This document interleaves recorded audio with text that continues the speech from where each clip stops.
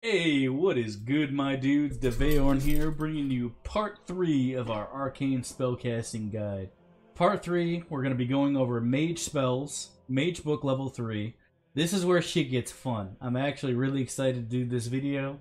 We have no fucking internet right now, so I'm super psyched to get caught up and get ahead of the game, per se, and start knocking out some of these videos. So, we're going to be going over every single mage spell in the mage book level 3 in detail. We're talking about what the spells do, who can't use them because of their specialization, what they're good for, what they suck at, and some cool things you can do with the spells that you may or may not have known. A couple caveats before we get started. I play this game on insane difficulty with no saves, no reloads, on SCS with the Tweak Anthology installed as well to make the game extra hard. This makes the enemy spellcasters much more intelligent. They use different spells. This adds extra abilities to enemies. It's still very balanced and fair, but it makes the game much more challenging. And basically what I'm saying is pretty much everything that I'm going to be talking about is going to be in direct relation to those settings.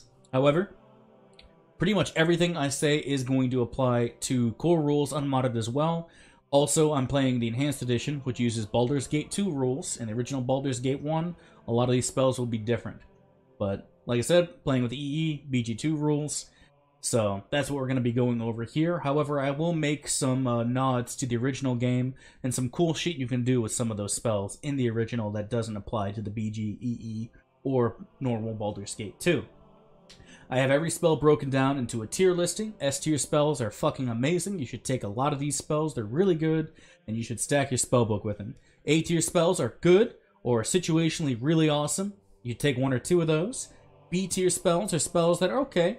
Not great, not bad. Definitely have their uses now and then. C tier spells are spells that, are pretty bad. You really shouldn't be taking them unless you literally have nothing else. And then finally, we have RP tier spells, which are roleplay, which are just spells that I really can't condone you ever taking unless you're actively roleplaying.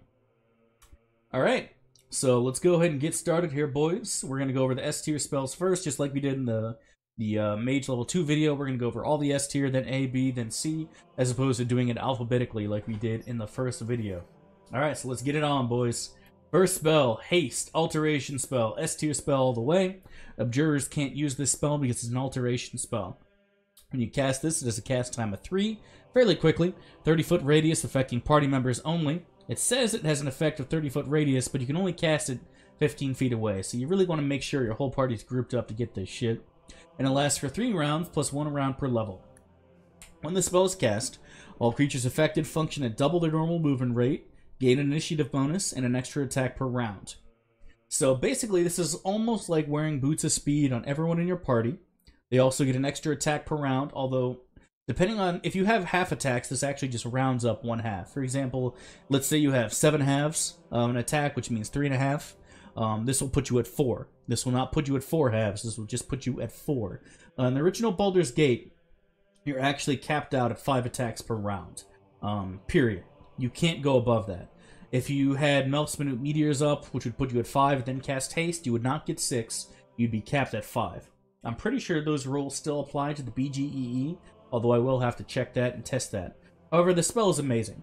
Not only is it super useful for combat, giving all your fighters, your mages, your archers, everybody, giving them the option to move faster, to dodge stuff, to avoid attacks and position easier, giving them extra attacks per round, in addition to the initiative bonus, which a lot of people kind of overlook speed factor in initiative, but it's actually really useful, letting your attacks go off first. For example, if you have a really low speed factor, because you have Grandmaster in a weapon, you can walk up to somebody, hit them, and then run away before they even have a chance to hit you. And that's why speed factor is actually really good. We'll talk about more about that in a later video. This spell is also great for just getting places. If you cast this into the city of Baldur's Gate, and you're running all over the place, this will make your runs go a hell of a lot faster. I take many of these spells. This will be useful for buffing up your summon monsters as well. This is useful for really just everything. It also gives them the extra attack per round too, makes them move faster. This spell is just all around great.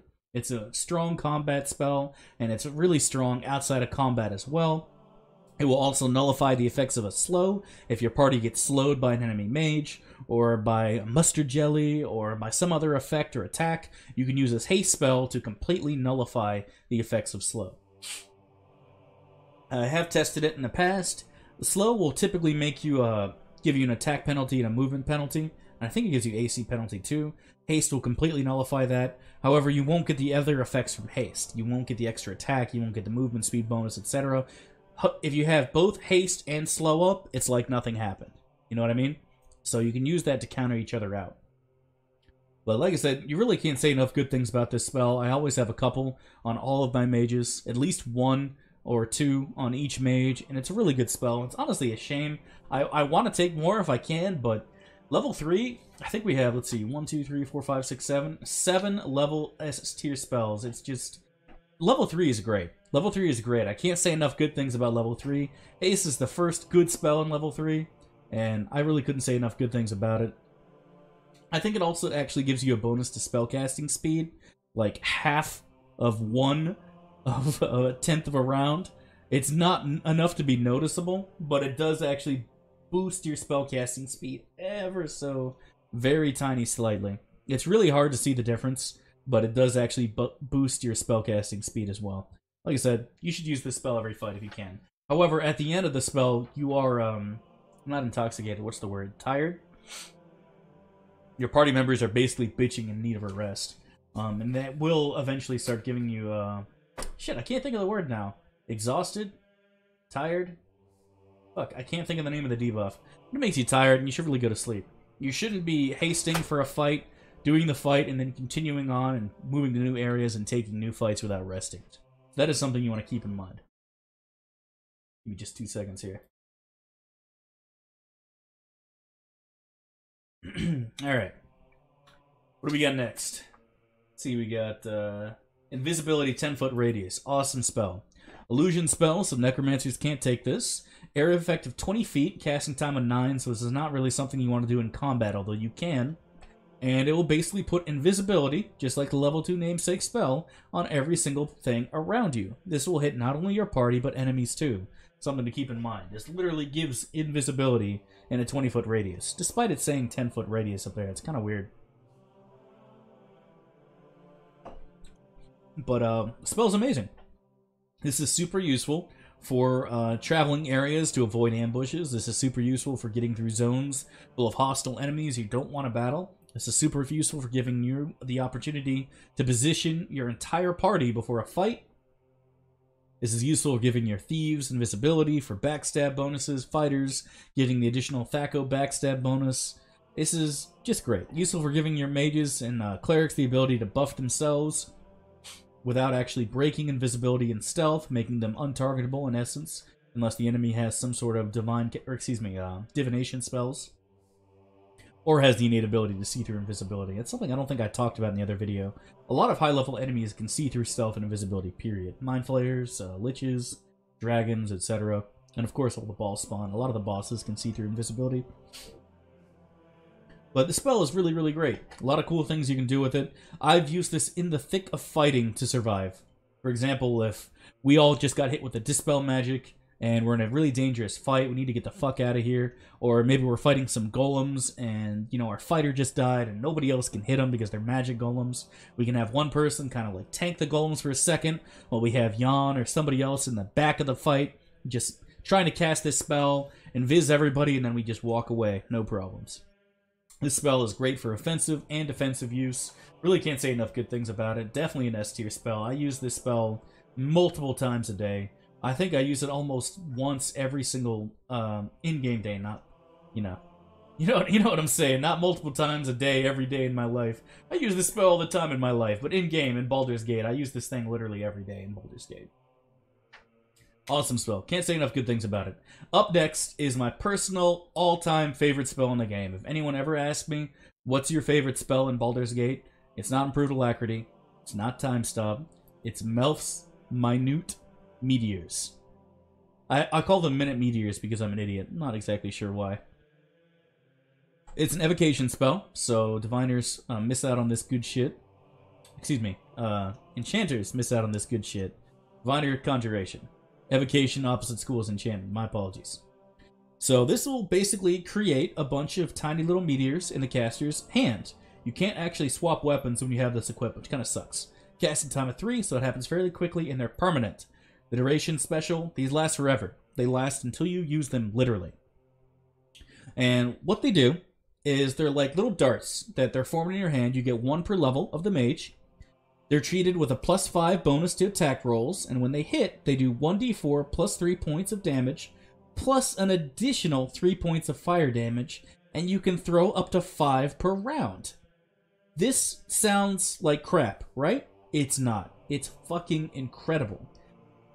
In the game, fighters, especially early on, are very limited with what they can do with their attacks per round. Even when you're dual wielding early on, you don't have a lot of attacks per round. Right off the bat, summoning these puts you at the cap of 5. If you have improved haste on, and you should be taking improved haste when you get to level 6, this puts you at the game cap of 10 attacks per round.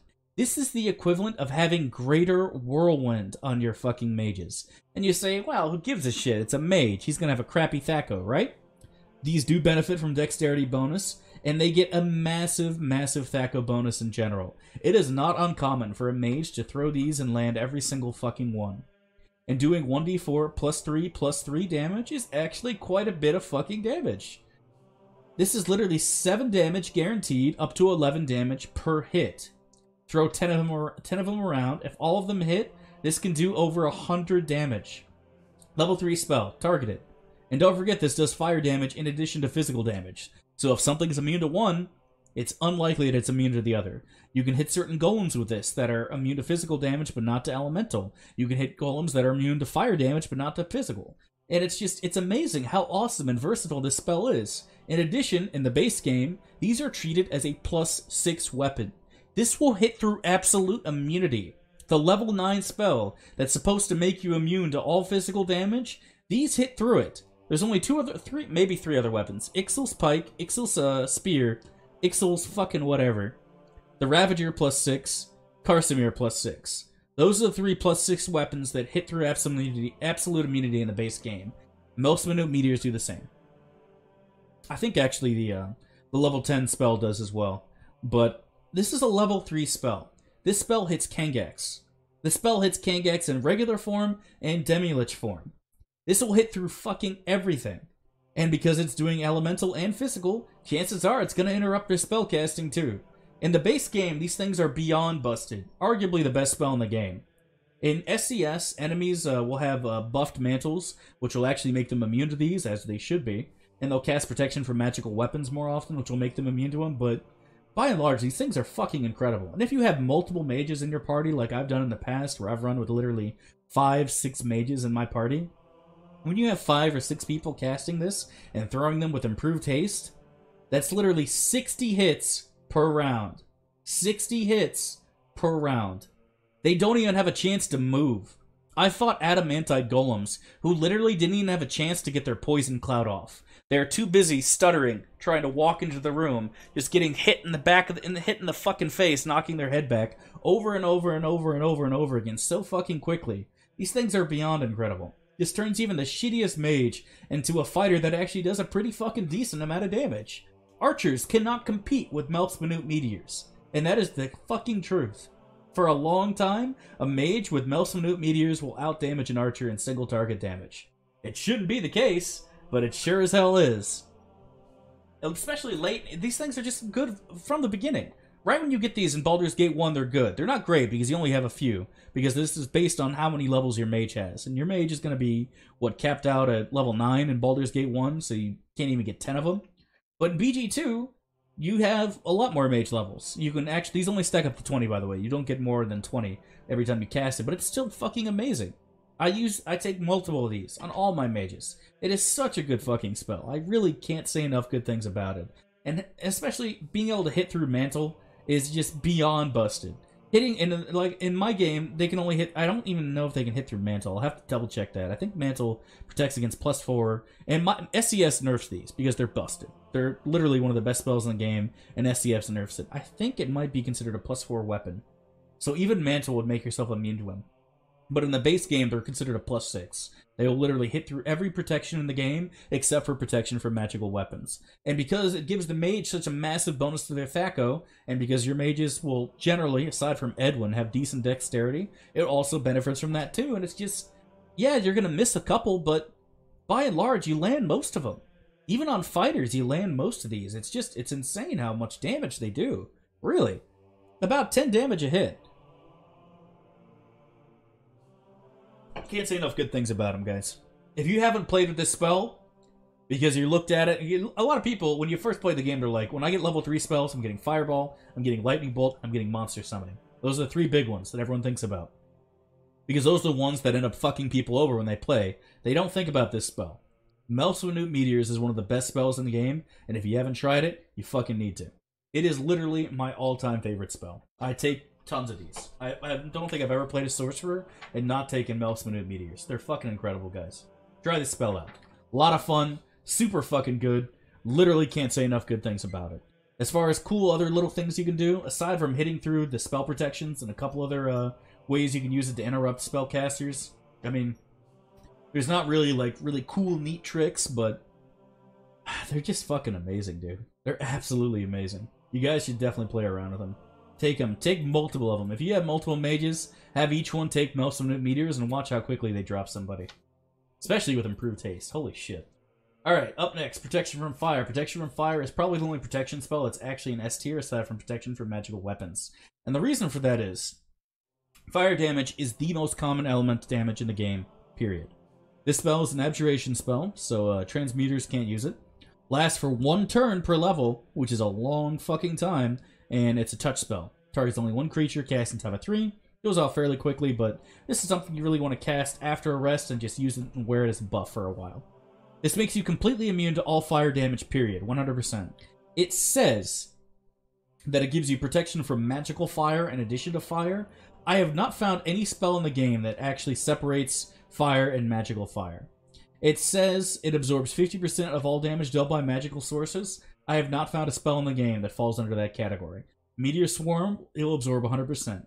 Incendiary Cloud, 100%. Fireball, 100%. Fire Seeds, 100%. Firestorm, Flame Strike. If you have protection from fire up, you're immune to fire, period. You can walk in lava. You can walk in fire. You will not take damage from Fire Giants, from the elemental damage. You will not take damage from Furcrag, from his Dragon's Breath, despite him supposedly reducing your elemental resistance. Then when you add something like, say, a protection ring of fire, this puts you over 100%, which means you now are healed by fire damage.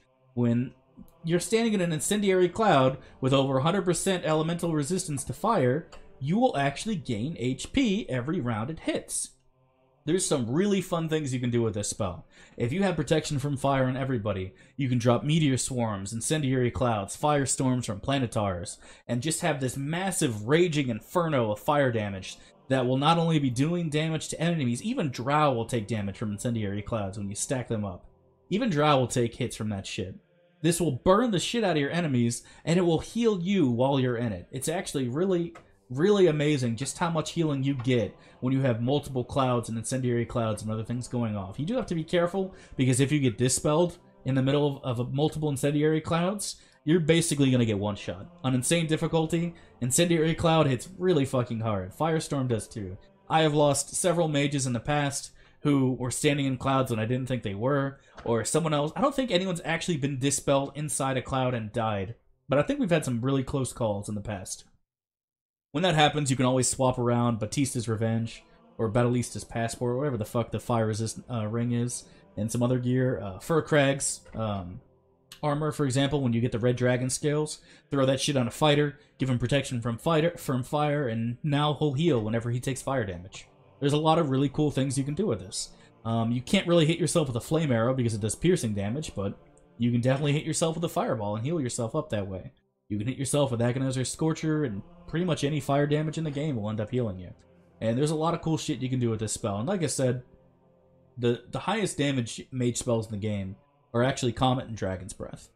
Skull Trap and Horde Wilting do fuck tons of damage, but the ones that typically are the ones you gotta be like, oh god, I'm gonna get one shot and die here, are Comet and Dragon's Breath, and this makes you completely immune to both of them. And if you have another ring of fire resistance on, you'll actually get healed whenever a mage casts those on you. This spell is amazing. It's a spell I cast on everybody in my party, literally every rest. It's super good. Can't say enough good things about it. Protection from Fire with SCS is an S tier spell. If you're not playing with SCS, Protection from Fire isn't nearly as good. I don't think enemy mages actually get level 10 spells in the base game. So you really don't have to worry about it too much, but it's still a good spell even in the base because fire is just such a common element. Enemy mages will cast Fireball more than any other damage. Really good spell, can't say enough good things about it. Up next, this is probably the weakest of the S tier spells, is Remove Magic. Remove Magic's an abjuration spell, so that means transmuters can't use it. As of casting time of 3, so it goes off fairly quickly. Just like Dispel Magic, area effect 30-foot radius, range of 40 feet. However, unlike Dispel Magic, this will only hit enemies. And the way this works is actually confusing a little bit. It's basically level based, in the sense that if you're really high level, trying to remove magic on enemies that are way lower than you, it will almost always work, and vice versa. If you're really low level, trying to remove buffs from enemies that are high level, it will almost never work. There's still a slight chance it will, but generally speaking, what I like to say here, if there's a 5-level difference, it will pretty much always or never work depending on which way you're going here. But what this does is it will remove all buffs from a target. And the way it actually works, the check itself, is based on who casted spells. For example, if I have a mage who threw up Stone Skin, and I have a cleric who threw up Bless, and he gets hit with a Remove Magic. The Remove Magic checks once for the Stone Skin, and then once again for the Bless spell. If the mage throws up 5 buffs and the cleric throws up 5 buffs, Remove Magic will check once for all 5 of the mage buffs, and if it succeeds, all 5 buffs are gone. If it fails, all 5 buffs stay up. Check once again over here for the cleric buffs. If it succeeds, all cleric buffs are gone. If it fails, all the cleric buffs stay up. So if it fails twice, nothing happens. If it succeeds twice, every single buff that dude had on, all 10 buffs, are fucking gone. This is really good against enemies that don't actually use spell immunity abjuration. With SCS, pretty much every mage in the game does. However, this is useful for getting rid of cleric buffs, for example. When a cleric throws up Regeneration or a Flaming Death, high-level clerics, for example, throw up some really powerful enchantments that make them hard to hit. And honestly, you don't even want to hit. With Global Blades and Aura Flaming Death, you take a lot of damage every time your fighters hit them. Hitting them with Remove Magic is a great way to get that shit off. In the base game, when enemies don't cast spell immunity, Remove Magic is a great way for a mage to lose his buffs if he has a Stone Skin up, protection from magical weapons, etc., etc. Remove Magic is a pretty good way to get rid of it. Breach is better, and we'll talk about Breach a little later on, but Remove Magic is AoE. It hits everybody. If there's a group of fire giants, and they're chugging potions of speed, and then there's a mage and a cleric, and they're throwing up buffs on their party and their fire giants, one Remove Magic thrown out into the group from somebody who's like a bard, like Herdelise, who's going to be super high level because he's a fucking bard, he's going to dispel everybody. All their buffs, all their potions, all that shit's going to be gone. This thing can turn the tides of a fight before the fight even starts. And it will turn the tide mid-fight as well, just because it's so... Buffs in general in this game are really powerful, and especially late SOA TOB, they're extremely fucking powerful. And it's really critical that you're able to get rid of them. Remove Magic is a good way of doing it. That being said, if you're a multi-class, don't even fucking bother. You will never actually get this to work, because you're splitting your XP between 2 or, God forbid, 3 classes, and because this is based on your highest level, it's never going to work. Because you're always going to be lower level than the other person, and since if there's more than a 5-level difference, it's like, don't bother. This won't work on everything. As it says here, Grease Web, Stinking Cloud, and other such spells doesn't dispel. There are a couple things that don't get dispelled. Imprisonment, Maze doesn't get dispelled. I think Altuk's Resilient Sphere might not get dispelled. But also keep in mind, Remove Magic is enemies only. This is not something you cast on party members. This is something that you really focus on the enemies for. Dispel Magic is something that you want to use. I don't know. I personally can't stand Dispel Magic. Every time I cast Dispel Magic, it ends up fucking me in the ass completely. It ends up destroying my own buffs and not destroying the enemy's debuffs, and it just ends up screwing me. It's like handing your enemy a sword and saying, "Here, fucking stab me, dude." It's just, there's no reason to use it. I mean, if you're playing with saves and you want to roll the dice, go for it, but in no save, no reload, Dispel Magic is just a bad thing to take, while Remove Magic actually has some really good uses. Like I said, I don't recommend taking this on anything other than a pure class. This is something that Edwin, Nalia, and Imoen can take. This is something that Herdelise can take because he's going to be a high level in general. This is just, if you try to give this to Jan or fucking somebody else that's a multi, or if you did it to yourself, you're a multi or triple class, don't bother. It's never going to land. And also, if you're using like somebody like Keldorn, Inquisitors dispel at twice their base level, which is just beyond busted. And you really don't need this, but it's still a really good spell to have. I personally like it. I don't use it that often, because with SCS, the Spell Immunity Abjuration is the only spell that makes you immune to remove magic, and enemy mages use it a lot, but there are a lot of situations where remove magic is super fucking useful, and when it's useful, it's game-breakingly useful. So, really good spell. Just only useful for certain classes, but when it's useful, it's useful. Alright, enough talking about remove magic. Up next, Skull Trap. Skull Trap's another S-tier spell. Only 2 more S-tier spells after this. Skull Trap's a necromancy spell, so illusionists can't use it. This is one of the reasons illusionists actually, in my opinion, they don't suck, but losing this spell is painful. So, this is an AoE spell very similar to Fireball. Just like Fireball, you have a saving throw to negate half the damage. 30-foot radius, although the radius is actually smaller. This is a lie. Casting time of 3, very quick, and you can throw it up to 60 foot away. The duration is actually permanent. What this does is it throws a skull out that sits there. And when enemies get too close, the skull will trigger, explode, and deal damage in a radius. The trigger is shitty as hell. I've had times where I've had people moving all over the place right next to it, doesn't go off. I've had times where I thought I was miles away from them, and they go off and somehow still manage to hit me. The radius is way less than Fireball. I don't give a shit what it says here. The radius is much smaller than Fireball. You have to be much closer to this to get hit by it. That being said, this spell is fucking really good. In the base game, this stacks ridiculously high. A lot of spells are capped. For example, if you look at Fireball here, it's going to be capped at 10d6. Skull Trap is not capped at 10d6. I think in the base game, it might go up to 20 or even 30d6. I don't remember. It goes up ridiculously high. And that just does a ton of damage. When you use a sequencer and throw 3 Skull Traps out, that is literally hundreds of damage. And you can stack them too by sleeping. It's one of the only ways I know of to kill Chandelar, guaranteed, is to sleep, Skull Trap, sleep, Skull Trap, sleep, Skull Trap, and have like 20 of them like right next to him, then pop them all at once, and he just explodes into a bunch of itty-bitty pieces. This spell is super good for taking out dragons. This spell is super good for taking out large groups of enemies. And you can also make yourself immune to it by putting either A, Spell Immunity, Necromancy, or putting Protection from Magical Energy on your fighters. So just like with Fireball, you can throw Protection from Fire on your fighters, you can throw Protection from Magical Energy on your fighters, and they'll be immune to Skull Trap. And if your front line is immune to this, there's no reason for your back line not to be just chucking these into a fight. And it's really, it's underrated just how much damage this does. It does 1d6 per level, just like Fireball, but again, fire damage is so common that a lot of enemies have resistances to it. A lot of enemies will be mildly, if not very, resistant to fire, while magic in general, not so much. Skull Trap is pure magic damage, it's not elemental at all, so you'll find that there's less enemies resistant to this. Don't forget, if you have MR, you're resistant to both, period. If I have magic resistance, I will take less Fireball damage or negate it completely. Same thing for Skull Trap, but if I have fire resistance, Skull Trap does full damage. Spell is really good. I use this all the time. I especially use it a lot in sequencers. This spell is great to sequencer, and it's really great once you get protection from magical energy on your party. I never use Fireball. After a certain point in the game, I don't use Wand of Fire ever again. I use Skull Trap for AoE damage. So I definitely recommend it. Good shit.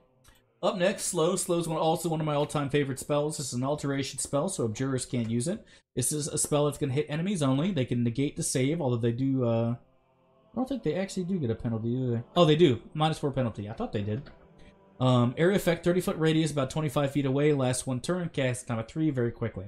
What this does, in a small group, small area, every enemy has to save with a -4 penalty or be slowed. They also get a -4 armor class penalty and a -4 attack penalty, and just like I was talking about before with Haste, their movement rate is cut in half. This makes it very easy to kite, very easy to dodge their attacks, very easy to hit them and run without them having a chance to fight back. It's very, very, very, very powerful. It also affects their cast time as well, and it makes it extremely easy to interrupt mages and fuck them up completely. This spell is awesome, and because enemies save at a -4 penalty, this spell is useful all the way through Throne of Ball. This spell is fucking great. I will use this spell almost once every single fight.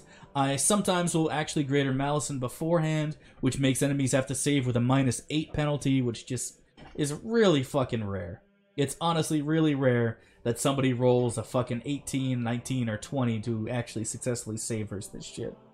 Super good spell. Can't say enough good things about it. If an enemy is hasted, you can use a slow to counter it, just like with I was talking about with haste before. Obviously, this will not go through magic resistance, so if you're trying to use this on a golem or a skeleton or the drow, you're going to run into problems. But if some fucking fighter pops a potion and oil of speed, and you don't want to use remove magic, or he's too high a level and remove magic's not going to work, slow is a great way to bring his ass down to size. Won't work on planetars. Don't fucking bother. They got way too much MR. Use Flail of the Ages to take them down, but this spell is still super, super good. Super useful. I use this spell all the time. All the fucking time. Can't say enough good things about it. Alright, one more S tier spell, boys. Vampiric Touch, Necromancy spell, so illusionists can't use it. This is a touch spell. Casting time of 3, so it goes off pretty quickly. It'll hit one enemy, and it'll do 2d6 damage. Excuse me, 1d6 damage every 2 levels of the caster, up to a max of 66, and every single point of damage it does drains hit points, kind of like Larlock's Minor Drain, to the caster. But unlike Larlock's, would last for 1 turn, this lasts for 1 hour. This is actually a fairly long time, so long that you can actually use this as a pre-buff for your mages before a fight. And you can say to yourself, well, 66, that's 36 damage, I mean, this is probably going to be adding about 15, 20 hit points to your mages on a regular basis. That's a lot of hit points. But here's the kicker. You can use this on summons before a fight to give yourself a nice boost, but better yet, when you're playing on insane difficulty, you can use this on your own fucking party to drain their HP to give your mages a massive boost. If you have Corgan in the party, and you have Edwin cast Vampiric Touch on Corgan on insane difficulty, he takes double damage, which means double the hit points. It's possible for Edwin to add 72 hit points to himself. If you have multiple mages in your party, use this on... Each mage uses this on somebody. You can add literally hundreds of extra hit points to your party. This is fucking insane. You can double a mage's hit points by using this on a fighter or somebody else in your party who can easily be healed up by one heal spell from a cleric. This is fucking incredible. It adds an enormous amount of survivability to your mages. God forbid your mages get dispelled. When you have 50 HP, getting pounded into fucking smush, getting smushed by a giant golem is almost guaranteed. With this shit, your mage can actually take a hit. He can get crit by a golem and fucking live. It's unlikely, because golems can hit for like 150 damage, but when I'm a Dragon Disciple and I cast this spell, I can actually get pretty damn close to 200 hit points. And that it will actually live through a backstab from an assassin on insane difficulty. You can pass fighters with this. You will have more hit points than Mazzy with good RNG, depending on your items and gear and levels and stuff like that. It's actually amazing how underrated this spell really is. I don't use it enough. I should use it more. I don't, but I should use it more. I don't use it enough because I can't stand having to buff all my characters with a bunch of shit. It takes too long, it's boring for the stream to watch, and it's kind of cheesy. Because if you throw up every single spell buff in the game to protect yourself, it's really nearly impossible to die. There's just too many good spells. But I really would recommend this. It's also okay for doing damage, It's good for healing also if you don't have a cleric, because the way the game works is it will take the false HP away first. And so, for example, if you have 60 out of 80 HP, use Vampiric Touch. Let's say you add 20 HP. Now you have 80 out of 100. After you rest, you're now at 80 out of 80 HP. Because the false extra HP that you currently have is subtracted first. So you can actually use this before resting to heal yourself if you don't have a cleric in your party. I know that sounds like absolutely worthless, but there are times in the game where you won't have a healer, a cleric in your party. For example, if you're doing Irenicus' dungeon and you don't take Jaheira. God forbid your healer fucking dies when you're in the Candlekeep dungeon. And you can't obviously res her because there's no fucking res down there. If you're on Werewolf Island and you can't escape, there's no fucking cleric to res you. And you lose your fucking cleric, Vampiric Touch is probably the only way you can heal yourself aside from potions. It's definitely has its uses. I personally like it most as a buff, just to add a massive amount of HP to your mages. Like I said, it can hit for up to 72 if you use it on an ally. That's a lot of fucking extra hit points, dude. It's really amazing. Super underrated spell. Can't say enough good things about it. Probably the weakest of the S tier spells, maybe on par with Remove Magic, but still really, really good. And it's undispellable, by the way. You get hit with the Dispel Magic, you lose Stone Skin, but you keep Vampiric Touch's hit points. That definitely makes it pretty good in my book. Okay, enough with the S tier spells. Time for Flame Arrow. Flame Arrow is an A tier spell, first of our A tier conjuration spells. So this means diviners cannot use it. It's a target effect hitting one creature. They have a saved for half damage, casting time of 3, so it goes off fairly quickly. The duration is unimportant. It says 1 round, but it doesn't actually do anything. It just goes off right away. And it has a range of 60 feet, so it goes pretty far. What this does is it summons one flame arrow that streaks towards a person, and it will do 1d6 piercing damage plus 46 fire. And they can save to block half the fire damage, I believe. I don't think they actually can save for the piercing damage. Yeah, half the fire damage. And they get an additional arrow every 5 levels. It's actually really fucking hard how hard this hits. If you're using this at level 5, not going to hit that hard. Level 10, it's okay. 15, 20, this hits pretty hard. When you use this in a sequencer, 3 of them at once, you can one-shot almost everybody in the game. These hit really, really, really fucking hard. Because you get so many arrows, and when you combine them all into a sequencer, it's an enormous amount of damage, where you could literally open up your combat log into one big page and see nothing but piercing and fire damage for that one person that happened instantly in that one sequencer, or God forbid, spell trigger. If you do want to use it like that, you could. And the way you could use sequencer and spell trigger to memorize spells and then cast them again on top of it, it's really amazing how much damage these things do. That being said, as I said before, fire damage is the most heavily mitigated damage in the game. For enemies. More enemies have fire resistance than any other elemental resistance, and the bulk of this damage is fire damage. Using this on Furcrack is a waste of time. Using it on Adelon, not so much of a waste. It's pretty damn hard. This will be blocked by magic resistance as well, although I believe the piercing damage always goes through. I'm pretty sure you can actually block the fire with MR. Obviously, enemies that are immune to level 3 spells, like Globe of Minor Invulnerability, Globe of Regular Invulnerability, will block this completely. I think mirror images actually block it too, although I'd have to double check on that. I'm pretty sure a mirror image will block it. So you don't want to use this on a mirror image either, but this is actually pretty damn good for doing damage to a fighter. Fighters obviously have a lot of hit points, and this does a lot of fucking damage. To somebody that's not going to be saving, or is not, somebody who's not resistant to fighters, or excuse me, resistant to fire, this spell does a lot of fucking damage.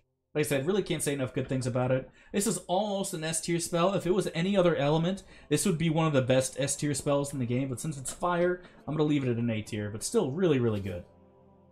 Up next for our other A-tier, there are only 2 A-tiers in level 3, is Spell Thrust. This is the first spell in the game that is used to actually attack other spells. I'll tell you a little bit more in a second. Spell Thrust is an abjuration spell. Transmuters can't use it. Targets one creature, casts time of 3, so it goes off almost instantly, and the effect happens instantly. In this game, you have what are called combat protections and spell protections. Combat protections are something that buffs you and makes you stronger, like for example a haste spell, or stone skin, or protection from magical weapons, something that protects you from something else, something besides magic. Although I say that protection from fire also will protect you from magical fire too, as well as regular fire. And then there are spells that actually protect you from spells like Spell Thrust. Minor Spell Deflection, Minor Global Invulnerability, Spell Immunity, Minor Spell Turning. These spells, like Minor Spell Turning and Minor Spell Deflection, are used literally to just block enemy spells. Spell Thrust will obliterate all of those, including Spell Immunity. The cool thing about Spell Thrust, unlike Secret Word, which is a level 4 spell, is even though Spell Thrust only works on level 5 and below, Spell Thrust takes all of these down at once. If an enemy has Deflection, Glow, Immunity, Spell Turning, all up at the same time, Spell Thrust will take all of those out at once instantly, period, making them very vulnerable to magic. Now, obviously, Spell Thrust will be blocked by Spell Trap, which we'll talk about much later on, which is level 9 spell. And other higher level spells, Globe of Invulnerability, for example, Spell Thrust doesn't do anything to. But for BG1, this spell is actually really useful. Minor Globe of Invulnerability is a very common spell with SCS and BG1, and Spell Thrust will take it down. If you don't... Until you get to Baldur's Gate, you don't have level 4 spells. So if someone throws up Minor Globe, they're basically immune to magic early on, period. Because you don't have any spell higher at level 3, and Globe of Invulnerability makes you immune to 1, 2, and 3. Spell Thrust will take that down. You get this in the Bandit Camp, and it's super useful if you can actually learn it. But it's also useful still in SOA and TOB, in the sense that you can use a Ruby Ray to take down Spell Shield, then you use a Spell Strike to take down the other shit, and then you could use a spell thrust if they try to throw up another spell immunity or another turning or anything like that, and it's definitely has its uses. You can also use Ruby Ray to take down a spell shield and then use this to obliterate everything else they have, assuming they don't have a spell trap. I know this doesn't really sound like I'm making any sense, but basically what I'm saying is, when enemy mages start putting up spell protections in order to protect themselves from spells, spell thrust is what you use. If they're throwing up shit like Stone Skin, protection from magical weapons, you want to hit them with a breach. If they're throwing up Stone Skin and then throwing up spell immunity and spell turning, hit them with spell thrust before you hit them with breach. Otherwise, the breach won't work, or it might even get reflected, based on what spell protections they have. But I'll talk a lot more about that once we get to 4, 5, and 6. For now, Spell Thrust is a spell that's going to have its uses, and especially in BG1, but it will have its uses in BG2 as well, to get rid of some of the lower level spell protections. Alright, I've rambled up and I'm done not making sense for now. Let's move on to something else. Detect Illusion, B tier spell. Detect Illusion's a divination spell, so conjurers can't use it. No saving throw, area effect a 30-foot radius, casting time of 3. This is basically a better version of Detect Invisibility. Detect Invisibility would only work on Invisibility. Detect Illusion also works on Mirror Image. It will work on Reflected Image, although who gives a fuck about that, right? And this also works on Non-Detection, because Non-Detection's also a, I think it's a illusion spell. Let me check. Oh, it's actually Abjuration, wow. And so this is actually something you can use to get rid of an enemy who has non-detection up. There are very, very few enemies who do use that, but it does have its uses when you do need it. This will also only hit enemies, and it says that magic resistance doesn't affect it, but in my experience it does. If somebody has magic resistance, Detect Illusion does nothing. That might be with the mods I'm running. I haven't tested this in the base game with no mods, so I might be wrong, and this might actually be right, but I'm pretty sure magic resistance will block this, but I'll have to do some more testing to be sure. But this is really great for when you have multiple mages who are all throwing up invisibility and mirror image. This will break all that shit right away. You don't want to let a mage have improved invisibility up. This will give them a massive bonus to their saves. This will make them untargetable by mage spells. This will make them very hard to hit by fighters and archers, etc. You want to get rid of it ASAP. This will dispel it on every mage, every fucking person there, all the enemies in 30-foot radius, and it'll also take off their mirror images as well, making them very easy to hit. Definitely not an A tier spell or S tier spell, because there's a lot of things this doesn't work for. If someone has the Cloak of Non-Detection, despite it saying it gets rid of it, this will not work on Slythe getting his ass out. He'll stay invisible. This will not work on Mislead or Simulacrum. This will not work on anybody who has Spell Immunity Divination, just like Detect Invisibility. And this is a level 3 spell. Remember, at level 2, there aren't really a lot of good spells. I think there is like Mirror Image, Web, and one more, Blur. Those are the S tier spells. Level 3, there's like 7 or 8 S tier spells. There's a lot of shit you want to take, and there's just not enough space for Detect Illusion, and for that reason, it really falls off the list big time. If you take this as a sorcerer, personally, I think you're fucking up. That's up to you, of course. If you want to take it, go for it, but there's so many better spells that you don't have space in your spellbook for Detect Illusion. And it will definitely have its uses times, but I personally only cast this via scroll. I don't cast this in my spellbook ever. But when you need it, and you have a scroll for it, it's definitely useful. And for that reason, I'm leaving it still at B tier. Definitely a good spell. Alright, up next, Dire Charm. Dire Charm's a B tier spell. Enchantment Charm spell. So this means Invokers can't use it. Just like the Charm Person spell, this is going to hit one creature, saving throw to negate. Although, with this one, they don't get a bonus to save. So that's a good thing about it. Lasts for 5 rounds, much shorter. And same restrictions apply.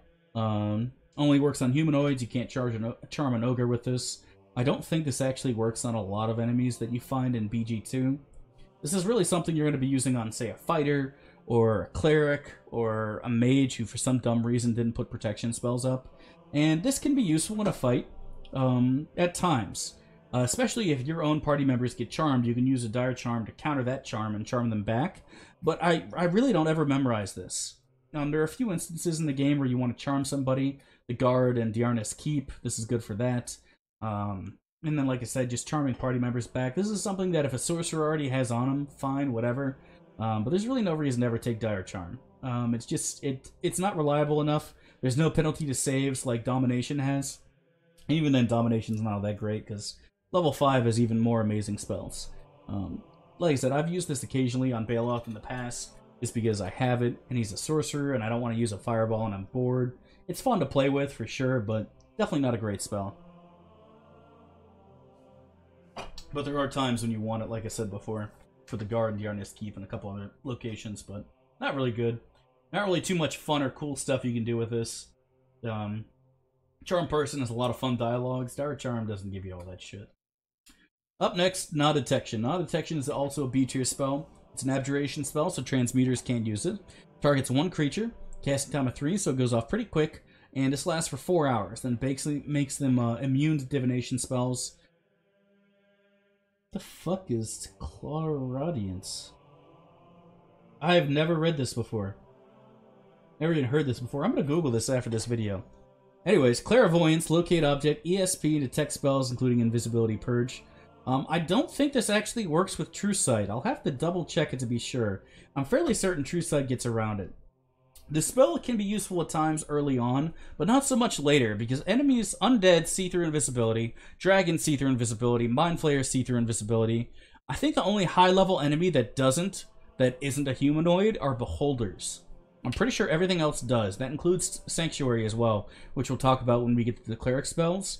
And so there really are a few times where you're invisible and you need non-detection, and it's going to actually be useful. But there are a few times when that happens. When you're doing the Shadow Thieves, for example, it's really nice to have invisibility on somebody squishy like Viconia, who you don't want to get backstabbed because she'll fucking explode, and it's nice to give her non-detection so she can stay in Sanctuary or invisible and not have to worry about getting hit with a detect invisibility by Mavar and then getting backstabbed by thieves. And so there are times where this is useful, but for the most part, its uses are fairly limited. Like I said, I don't think it works for True Sight. I might be wrong on that, but like I said, the enemies that you really wish this worked for, it doesn't do anything for, because they just see through invisibility automatically. I would love for this to work for liches. If I could make my certain spellcasters invisible and then throw non-detection on them, and then they can't get targeted by Kingax, that'd be fucking awesome, but it doesn't work like that. If it did, it'll probably be an S tier spell, but it doesn't, so it's going to be a B tier for me. Definitely has its uses, but not all that great. Up next, Protection from Cold, Abjuration spell, so transmuters can't get this. Very similar to Protection from Fire, targets one creature, very low cast time of 3, lasts for 1 turn per level, so a very long time. Same thing, exact thing, except it's cold. Like I said before, I have never found magical cold in this game. Everything is just boiled down to cold damage, period. Whether it's from a Wand of Cone of Cold, Eidolon breathing her icy dragon breath, or fucking somebody doing the level 4 cold cloud kill spell, whatever the hell that thing's called, the ice rain shit. This will make you completely immune to cold damage. Why is this a B tier spell when cold is probably the least common element in the game? Well, because if you don't have this on when fighting Eidolon, your entire party is going to get turned to a block of ice. Her Dragon's Breath is actually the most dangerous in the game, because not only does it do cold damage, which is hard to mitigate, because there are very few items that give cold resistance. I think literally the Boots of the North are the only thing in the game that actually gives cold resistance. With fire, there's rings, there's armor, etc., etc. Cold's a lot harder to find. There are a couple scrolls that work, but of course those can be dispelled too, although this can be as well. But if you don't have that shit on when you fight her, when you get hit by her Dragon's Breath for like 200 fucking cold damage, you turn to a block of ice and shatter. Just like if you got petrified, which means not only is that character permanently deleted, but the items are too, which is very, very frustrating. This spell is literally B tier because of Eidolon. If Eidolon didn't exist, I would put this at C, maybe borderline RP tier. But because she exists, you need protection from cold when you fight her. This spell is super, super good, literally for that reason. I don't think I've ever used it once after fighting her. I think I might have used it maybe in Watcher's Keep in the cold room. I know for a fact I never used it in the planar prison, or excuse me, the planar sphere when going into the cold room after killing Tolgerias. Spell sucks outside of fighting Eidolon, but boy, if you fight Eidolon without it, and you don't have other scrolls of cold protection, you're gonna be in for a bad fucking time, dude, let me tell you. Alright, so now we're gonna get on to the C tier spells. These are spells that are, for the most part, pretty bad. Don't really want to take them ever.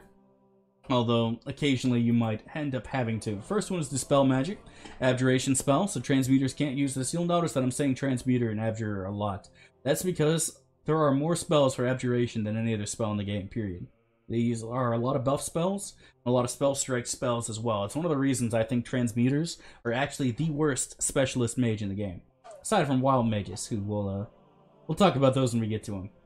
But so what this will do is, like I talked before about remove magic, exact same shit, same cast time, area of effect, range, and this will hit everybody, unlike remove magic.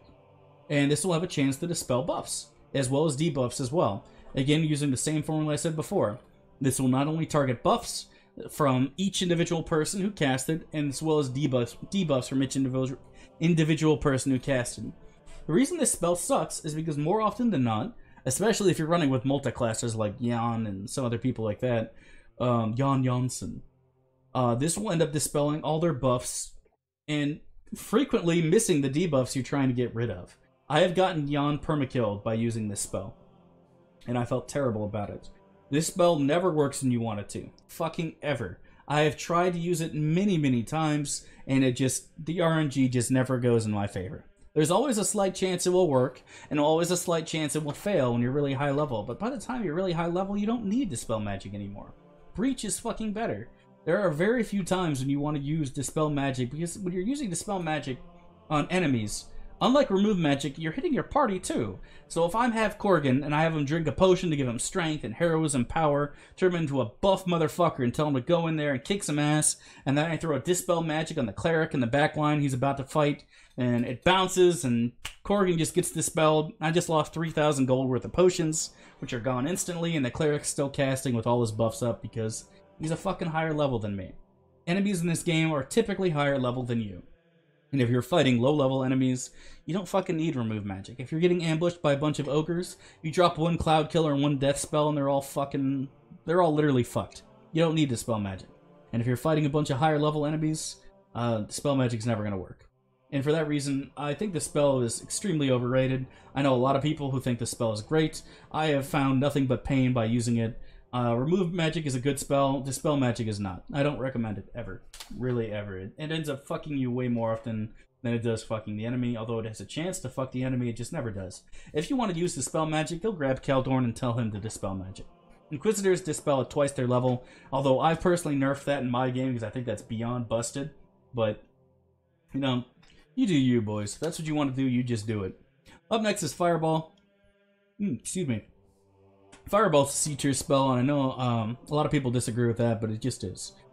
Just like with Skull Trap, same thing. 30-foot radius, although Fireball is much bigger than Skull Trap. Like I said before, Skull Trap also says 30-foot radius, but that's a fucking lie. Fireball has a much higher radius. Same range, same thing, saving throw, save versus half. This fire damage 1d6 per level, up to a max of 10d6. Like I said before, fire is the most mitigated element in the game. There are more enemies with fire resistance than acid, than cold, than lightning, than fucking whatever, what have you.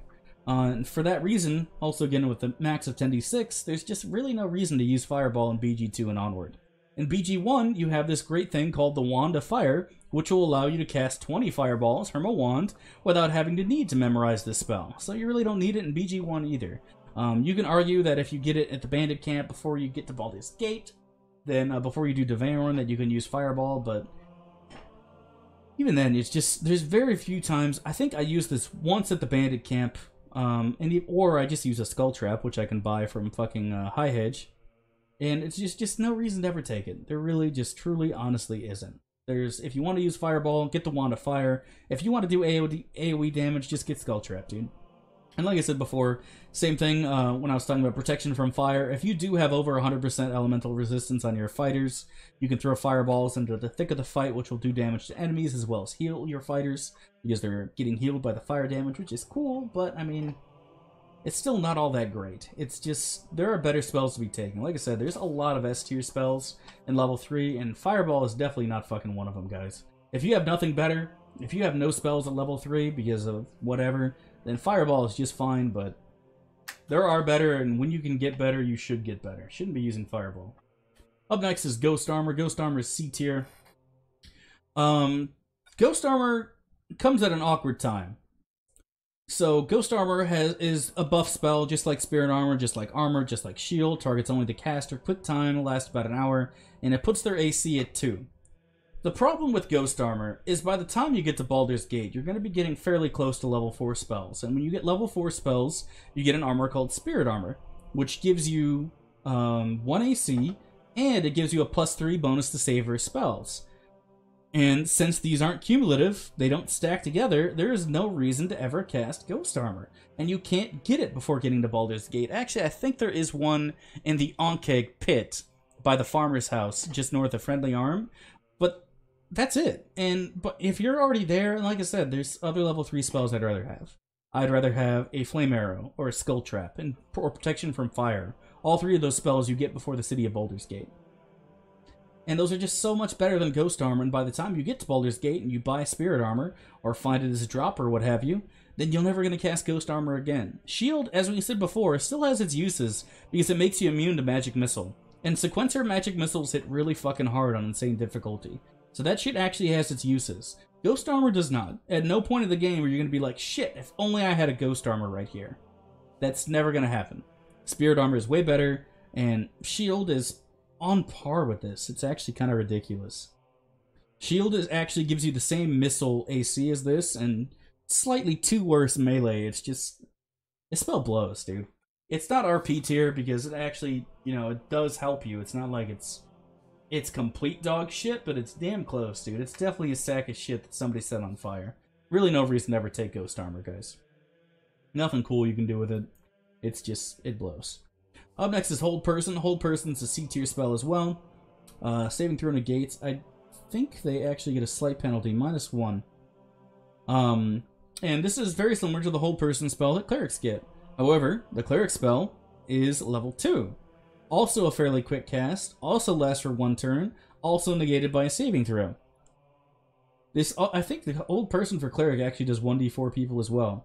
Why would you cast a level 3 Mage spell when a level 2 Cleric spell does the exact same fucking thing? And again, this only hits humanoids, right? Doesn't work on undead, doesn't work on giants, doesn't work on all sorts of fucking shit. So there's really just no reason you should ever be taking Hold Person on a mage. Especially, like I said before, there are so many good S-tier spells for level 3 that you just don't have space for Hold Person. And if I want to hold somebody, I'm going to use a fucking Cleric, because they can get Hold Person at level 3. A mage can't get it to level 5, and if you're casting this from a scroll, then you're basically role-playing anyways. I mean, it's up to you. If you want to go and waste your time with that shit, I'm not going to read off all the dumb... like I said, we've read this before, and it's the exact same. Charm and Hold are all going to be affecting the exact same things. So, like I said, there's just no reason to ever take it. It's not a good spell. Hold Undead, vicariously, although... But Hold Undead is just as shitty, but for completely different reasons. Basically the same thing. A casting time of 3. It actually lasts for 2 rounds per level, which is longer. Still going to saving throw to negate, but this only hits Undead. And here's the problem with this spell. The Undead you want to hold are immune to this. The only thing this is going to hit is extremely low-level skeletons, extremely low-level fucking ghast and ghouls, and that's literally it. The higher-level skeletons, which start coming out of level 7, get magic resistance. And then every level after that, when you start seeing the giant skeletons with the two-handers, those have a hell of a lot of magic resistance. And when you have magic resistance, this spell never fucking hits. And if it doesn't hit, there's no reason to fucking cast it. If you're using a level 3 spell to hit a low-level skeleton, you can use a Skull Trap and one-shot all the skeletons there. There's absolutely no reason to ever take Hold Undead when a fucking Skull Trap will do the exact same thing. The only time you could ever possibly make an argument for this spell is when you're fighting vampires. And because of the way vampires move and spread out all over the place, the spell is never going to actually do what you want it to do. Other undead are slow, right? Ghast and ghouls, they shamble towards you. So this spell actually takes them out pretty easily and fairly well. Doesn't do the same thing for vampires, who move at hasted rates, and even then, it's just trash. There's no reason to really ever take this spell. And I apologize for not actually reading it. These are both, this is Necromancy, so illusions can't do it, and this is enchantment, so invokers can't use it. I apologize for not saying that earlier, not reading out the spell, what it does, but these spells are just so bad, guys, that there's really just no reason to ever take them. They're not RP tier, because they do have some uses, but they're damn close to it. Up next is Lightning Bolt, definitely a C tier spell. It's an evocation spell, so enchanters can't use it. Has very similar to a Fireball in the sense that it has 1d6 per damage per level. They can save or half the damage. However, the range is much, much higher.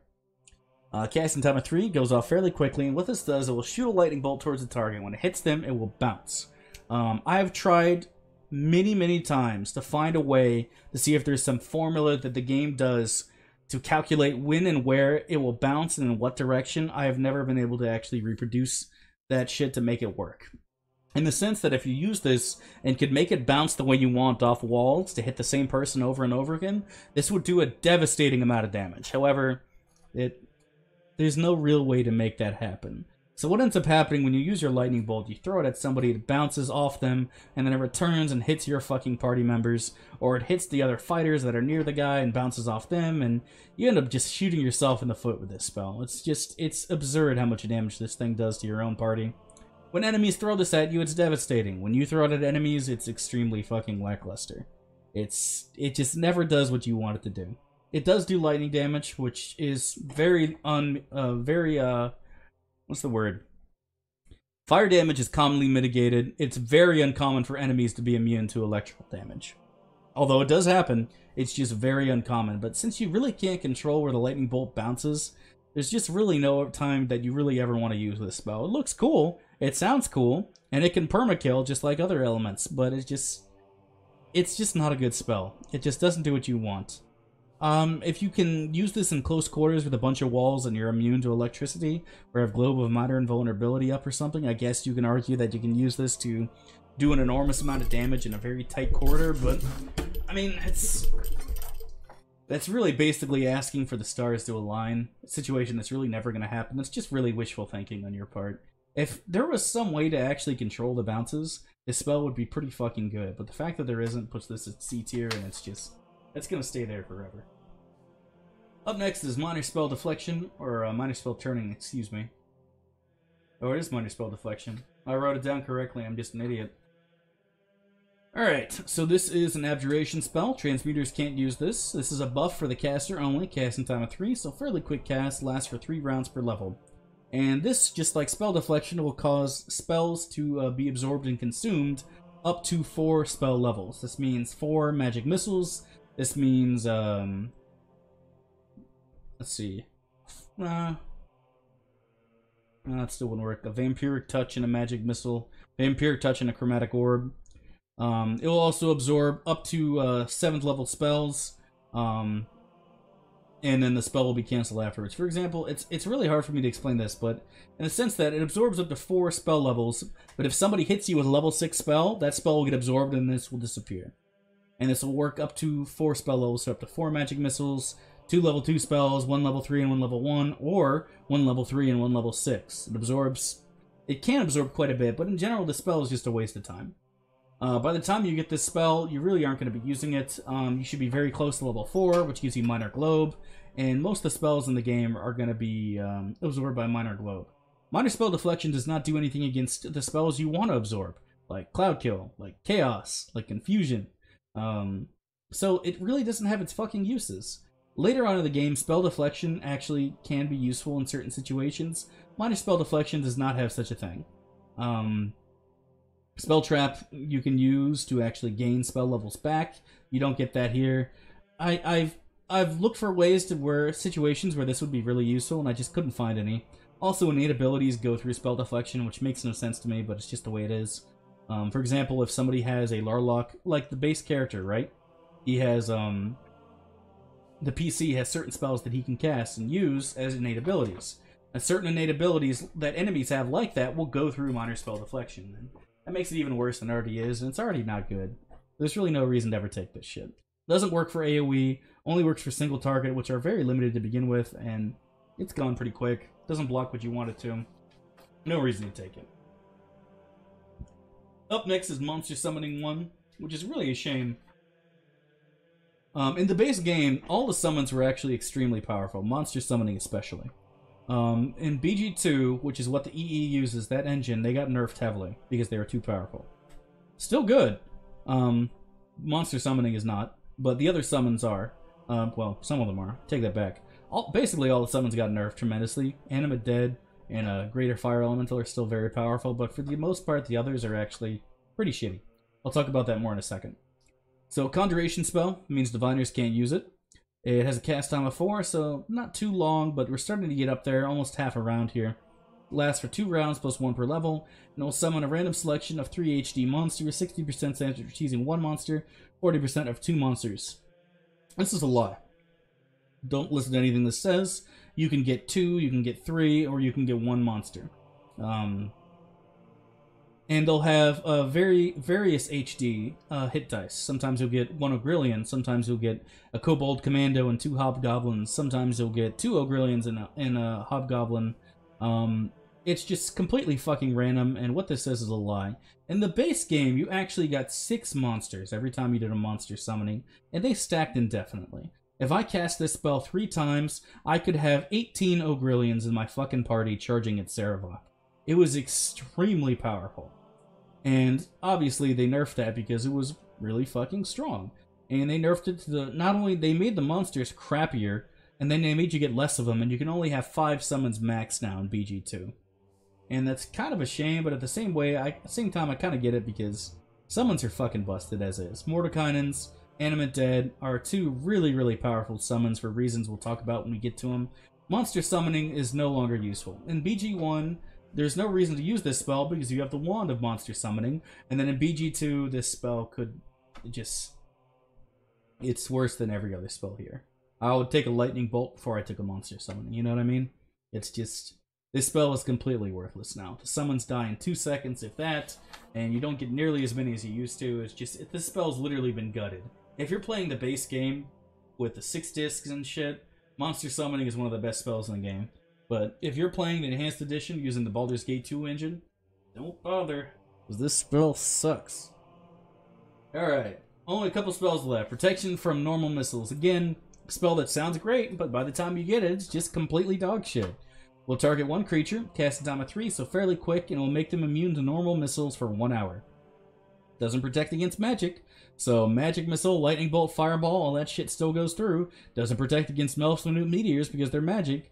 Doesn't protect against summoned magical shit like the summoned bullet that druids can use, whatever the fuck it's called. It also doesn't protect against any magical weapons in general.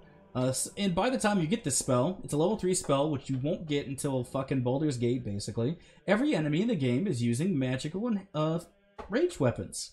They're using magical arrows, +1, even sometimes before that. The only enemies I can think of that use regular arrows are kobolds and fucking bandits. And even then, only some of the bandits. A lot of the bandits are using enchanted weapons. Enchanted ammunition, I should say. And protection from normal missiles doesn't protect against that shit. Doesn't protect against acid arrows. Doesn't protect against fire arrows. Doesn't protect against arrows of dispelling. It's fucking worthless. There's no reason to ever take this spell, and it looks cool. And it sounds cool, too. If any of you guys played the original Baldur's Gate, you know what I'm talking about when you get to Deveorn. You hear those fucking sounds, you're like, oh shit, what the fuck is that? This is a tough-ass mage. I think they got rid of that in BG2. I don't remember hearing the sound effect, but to be honest, I don't think I've ever cast this once on stream. Streaming this game for months now, I've never used this once. It's a garbage spell. Don't fucking take it, dudes. If you're playing with the SCS component that turns a lot of +1 weapons into fine weapons, non-magical, this would be useful.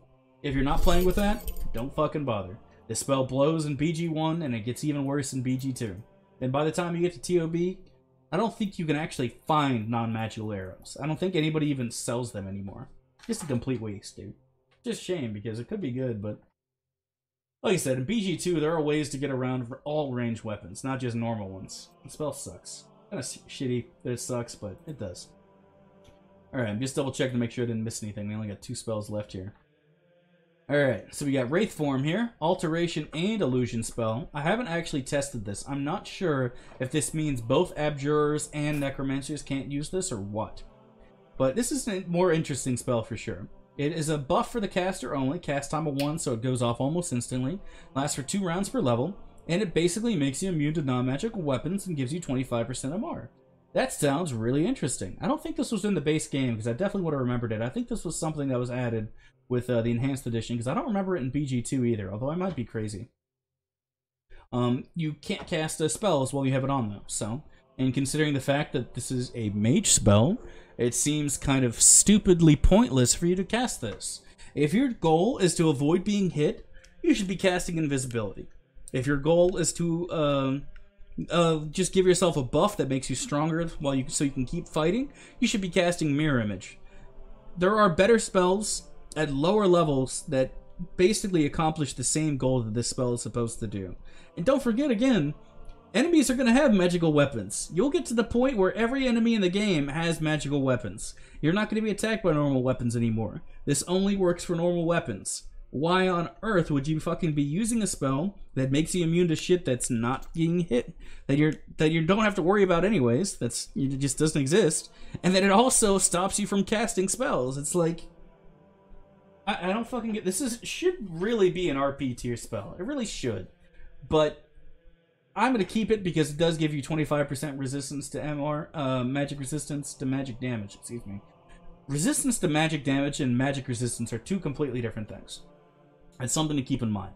However, if you can't run from a fight, if you're stuck, maybe you can read a scroll with this on and give yourself some resistance to magic damage and hope it does something. I'm grasping at straws here, dude. I don't know what you could possibly do to really be like, oh, thank God I had Wraithform. Oh, that fight would have gone so badly if I didn't. Whew, good thing I got this spell. Because the thing is, you get this spell when you kill Pratt in Candlekeep. After you do that, you go back to Baldur's Gate and kill Sarevok and the game's over. That's when you get this spell. And by that point, how many people are going to be having non-magical weapons? You're going to be running into +3 weapons. Slythe has a +3 fucking short sword.